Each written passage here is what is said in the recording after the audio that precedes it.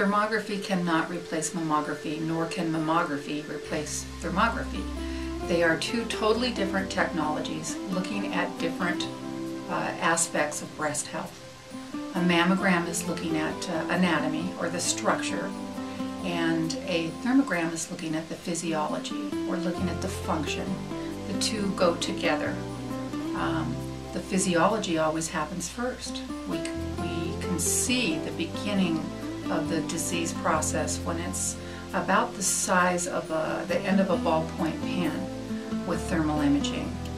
Usually with mammography, we cannot see the mass until it's about the size of a pea, or I believe it's 3 centimeters, which is generally between 8 and 10 years that it has been forming prior to the ability to detect it by mammography. Thermal imaging can detect heat 0.5 centimeter from the surface of the skin, but all heat, no matter how deep it is going to come to the surface of the skin.